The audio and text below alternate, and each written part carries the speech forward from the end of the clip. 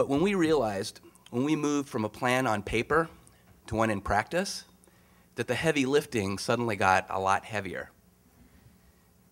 We realized that a one-off investment to replace these 16,000 dirty diesel trucks isn't going to work, not for the long term.